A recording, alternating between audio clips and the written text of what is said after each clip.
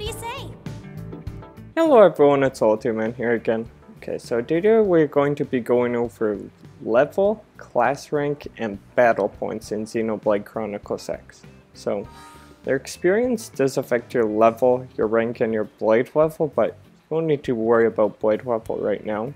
So, for your level, this just goes all the way up to 60, but class rank, it does work a bit different. So, this goes up to rank 10 for every class.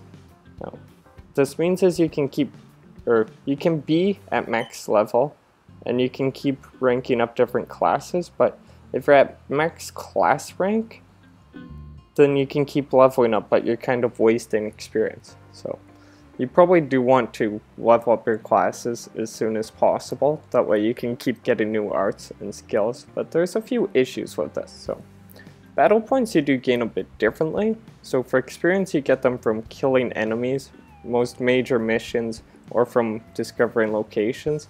Now battle points you also get them from discovering locations, or opening treasure chests, or from your Collectopedia, but you also get them from levels. So both your levels and class ranks give battle points, but those are also tied to experience points. So your Collectopedias in your intel here.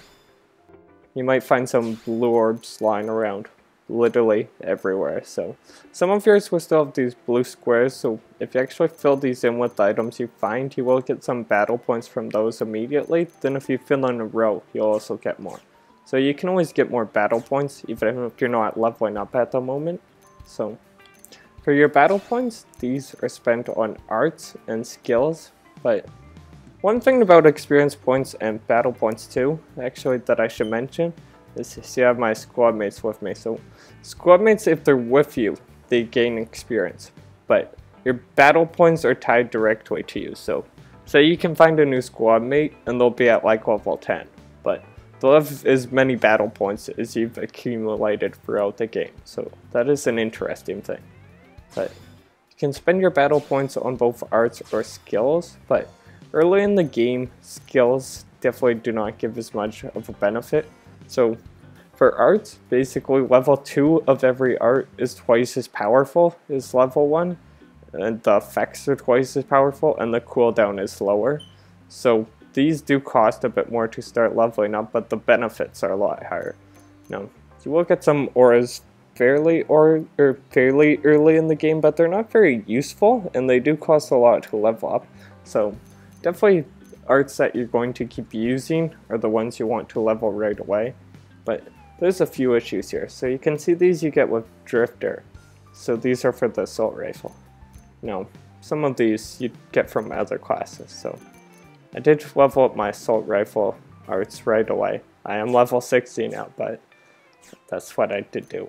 So your skills, you can start leveling these up. They don't cost too much, but you don't get too much benefit from them. But the problem I had is when you finally reach rank 10 in Drifter, I got all excited, and I had just spent all of my battle points on assault rifle skills. And then of course I looked in here and it was Galactic Knight, and this sounded really cool, Cycle Launchers and Photon Saber, and it said this is for professionals, so I went straight for that, and of course I lost all my assault rifle art. So you can see you do have the assault rifle and knife here. So basically any arts will carry over, but only to that weapon. So any assault rifle arts would carry over to these classes, but any knife arts you would lose. Same as if you choose another class here, you would lose the assault rifle ones. Now your skills actually do carry over, you keep every skill from every class you gain, but you actually do need to be using the same weapon, and earlier in the game your weapons are dictated by class. So you don't want to be going and spending all your battle points on arts that you're not even going to use when you level up your class. So you can see Commando, this has dual guns and dual swords, so this does not use either of the same weapons. So if you want to go into here, you definitely don't want to use all your battle points on Drifter arts right away, because they will not carry over. But if you do want to go into the assault rifle and longsword, then definitely go for the assault rifle ones right away, because they're quite good.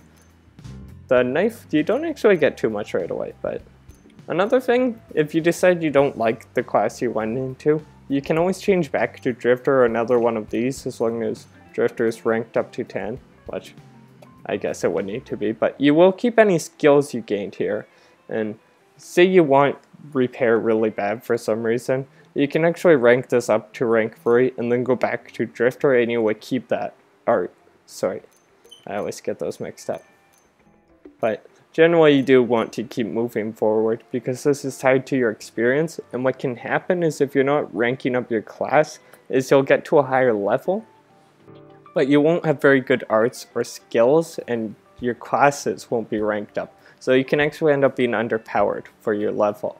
So yeah, definitely be cautious of where you're spending your battle points at the start, because when you level up your arts it can make them a lot better, but it can get to the point where you waste all of them on arts where you don't even end up using for most of the game. So that's kind of what I did, but it's not the end of the world if you do that. You can always switch back, or after a few ranks you should start getting some decent arts for the weapons you're currently using. Sorry, I can't talk today. But anyways, hopefully this clears up any confusion, because I know I got really lost at this part of the game, and then I'd ranked up my class and changed it, and yeah, I was a bit disappointed by the results at first. So yeah, hopefully you don't make the same mistake and know what to avoid here, because it can be okay to rank up your skills or arts right away, but you will want to be aware of how they all carry over and how you can change your class. So yeah, hopefully this helped anyone picking up the game. Thanks for watching. I'll see you soon.